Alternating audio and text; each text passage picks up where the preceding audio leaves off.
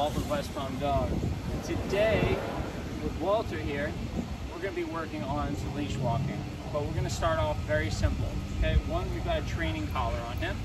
So what that does is that prevents him from putting a huge amount of pressure on the leash. When he was on the harness, he could just completely dedicate as much power and force towards going forward, and there's very little I could do about it. Now with the training collar, when he runs it to the end of the leash, I can actually give him a correction, and it creates a little bit of hesitation.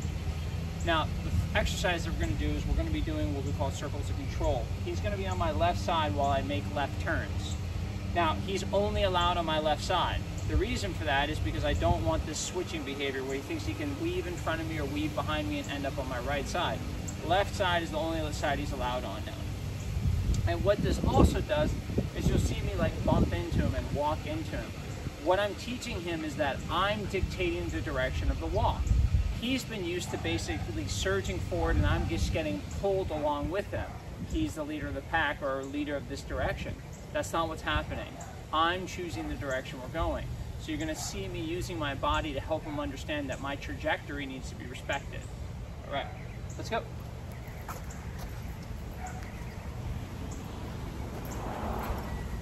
you see how I'm constantly staying in front of him and I'm not letting him dictate going to the right side. There we go. By the way, they do this with horses all the time. There we go.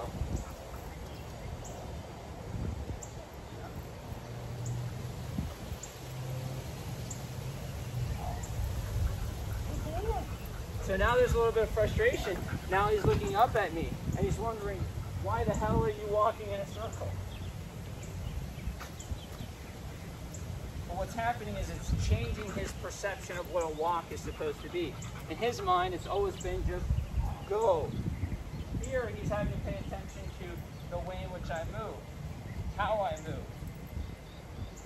And if I change directions, he needs to respect that. And so as a result now, I'm changing directions and I'm barely bumping into him. Because he's aware of what I'm doing. And this is a fundamental difference in the way he's been walking before.